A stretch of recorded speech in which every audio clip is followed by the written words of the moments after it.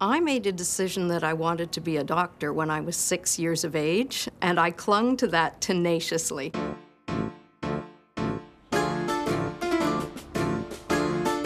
My name is Frances Shepherd. I'm a medical oncologist at the Princess Margaret Hospital. I treat patients. I am a clinician. My main area of clinical treatment and research is lung cancer. Lung cancer is not a death sentence. It's now very treatable. When I first started treating lung cancer patients, basically the thought was that if the tumor had spread beyond the chest, or even widely within the chest, that there was no hope for treatment, and patients, in a sense, were told to go home and get their affairs in order.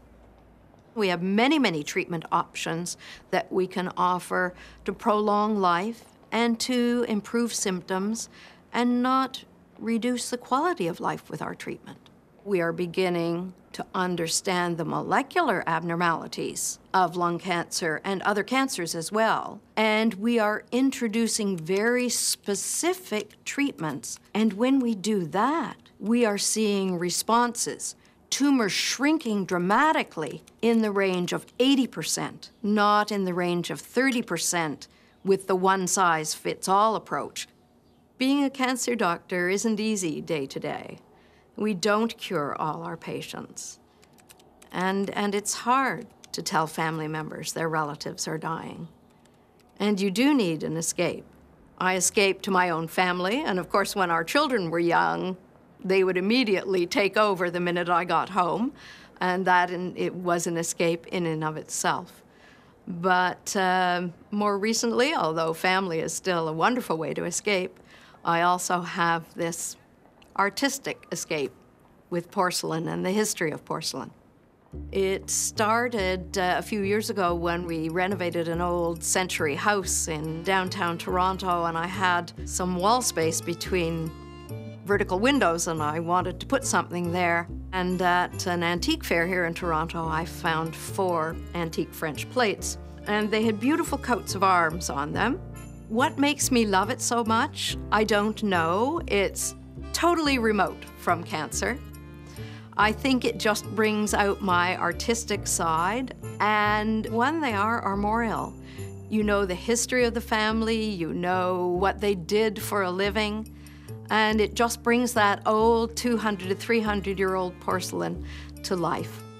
It takes decades to make progress. You can't change the outcome of cancer in a day, a month, or a year, and you have to be patient. To run a clinical trial may take 10 years, and that trial may be negative at the end of 10 years. You have hoped that it will be positive. We always go into a clinical trial wanting to improve outcome. But the day you get the results of the positive clinical trial, that's what makes it worth it. In the year 2004, we received the results of 2 very major clinical trials. One of them was a trial of the first molecularly targeted drug to be evaluated in lung cancer. This was a drug being introduced in the 3rd-line setting, the setting where there was no hope. The results were being given to us on a Saturday afternoon. They had enormous implications for the company that was developing the drug. The company would have ceased to be if the study had been negative. I went into the office, we had a conference call, and it was a positive study. The first ever positive study of a molecularly targeted agent in lung cancer, the first ever study in the 3rd-line treatment of lung cancer to prolong survival.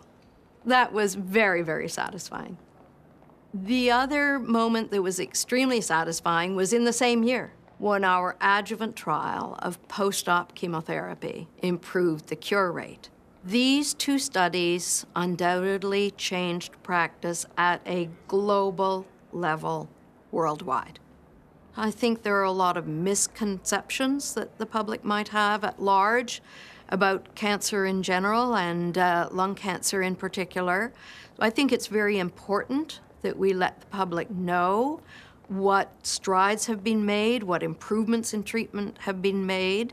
Even if we can't make things better forever, I want to focus on the positive, that we will make things better over the next few months or some years. We don't want to dwell on the negative aspects. Lung cancer is the toughest nut to crack.